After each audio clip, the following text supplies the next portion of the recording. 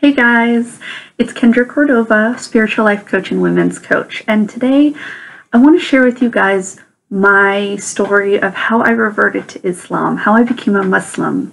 So I'm so happy, and if you guys notice, I haven't been making videos for months now, and it's because I've been going through this internal spiritual journey, and as a spiritual life coach, I want to have my best out there for you guys, and I want to have that stability for you guys. So while I was going through these ups and downs, I was like, I'm gonna take a quick break.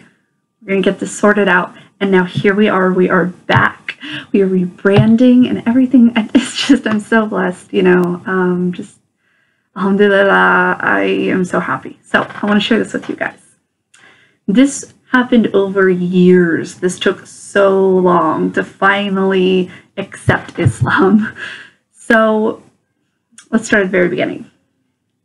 Ever since middle school on, I had this interest in Islam, but I didn't really understand why. And I kind of avoided it, to be honest, because growing up in the United States, growing up in the West, Islam is this scary foreign thing that you only see in the news, and it's never good. And so it wasn't that I necessarily believed that all those things were true. It was just I didn't know where to start. I didn't know any Muslims, and I was like, I don't know if I want to go over there, right? So I was raised Catholic, and I went to Catholic church, and I felt so connected to God all the time. But there are so many things in Christianity that I just could not get my head around. First of all, in Catholicism, I'm probably gonna get a lot of angry comments for this, but that whole pedophilia thing, that's not a joke. That is a serious thing. I was sexually targeted in middle school by one of my Catholic teachers, and wear those short skirts, and it's very odd. Then the whole concept of Jesus as basically a demigod, right? Half God, half human. He is part of God, but he's not. And I never got that. I was he's a cool teacher, but I don't get that part. The whole sacrifice for our sins, I don't get it. The whole concept of original sin, I was babies aren't born evil. I couldn't understand it either. So there are just so many things that I was like, guys, I don't get this. I can't do this. That coupled with the misogyny that is so just ingrained into that side of the world, I was like, I don't know. I'm uncomfortable. I need some personal power. I was going through a lot of turmoil in my household as well, and abuse, and very long story, but I didn't have a safe place really to be myself.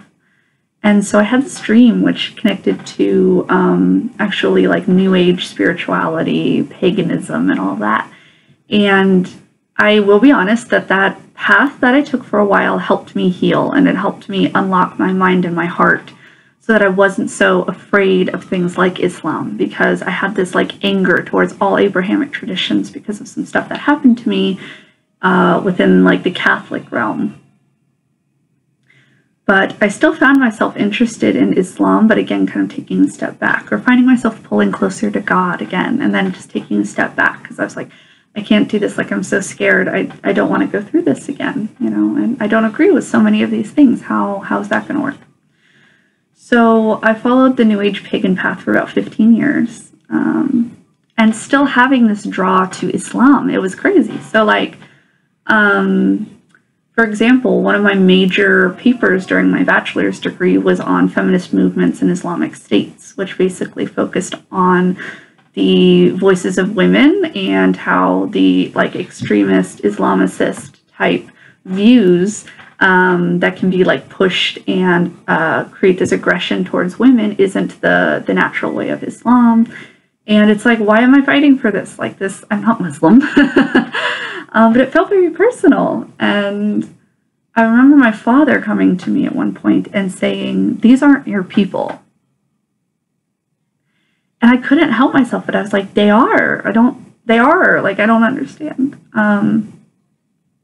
So fast forward a few years, and I get lupus, right? So I go from being this healthy and energetic and just, active mom to having to crawl to the bathroom and being too weak to stand in the shower, having to walk with a cane half the time. I've been using my cane today.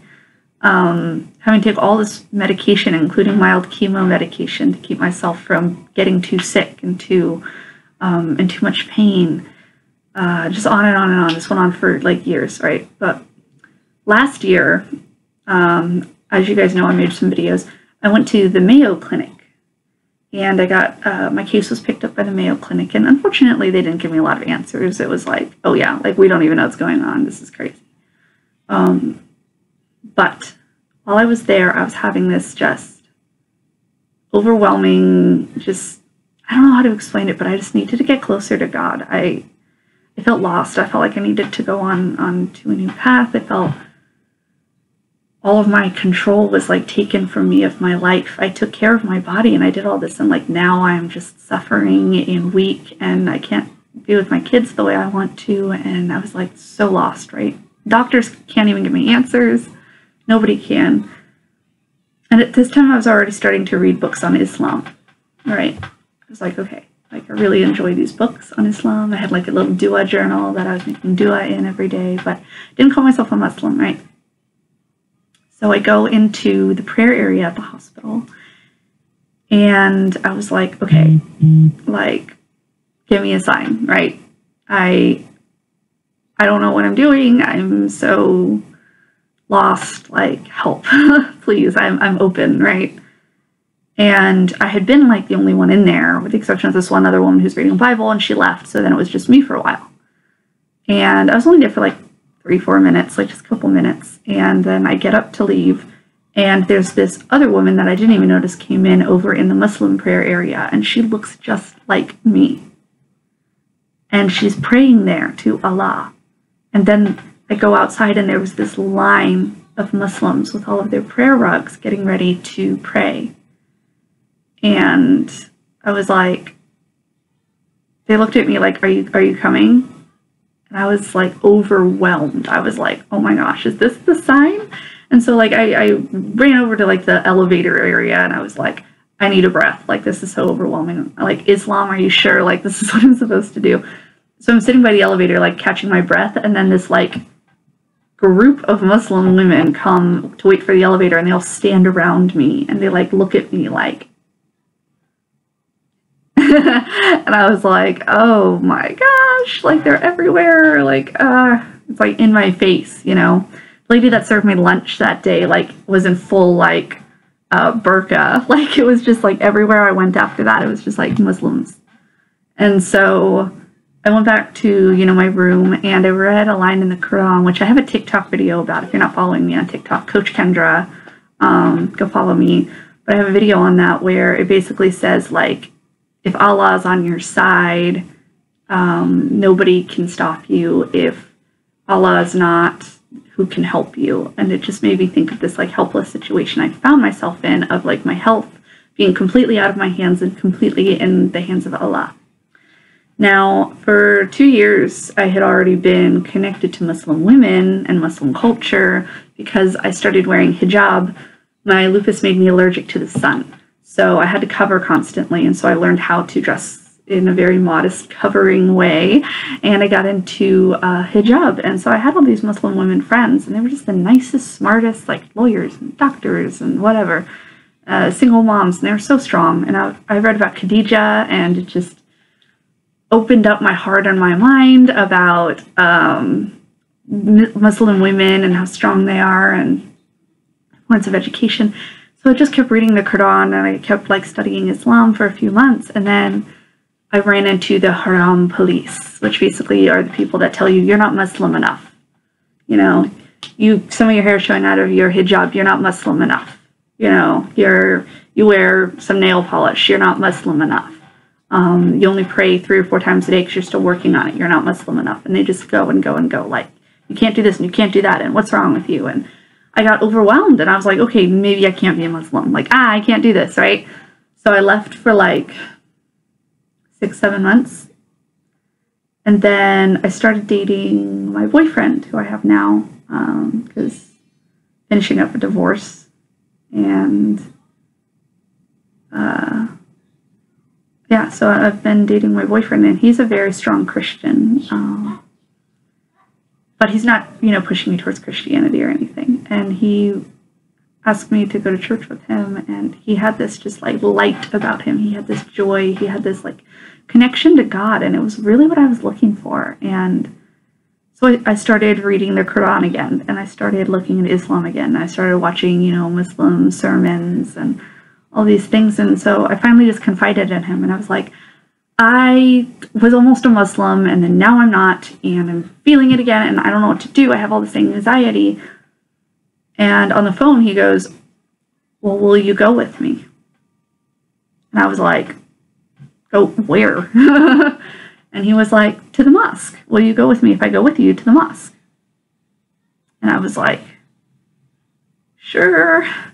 So, because he knew I was scared. So he goes with me to the mosque, takes me there.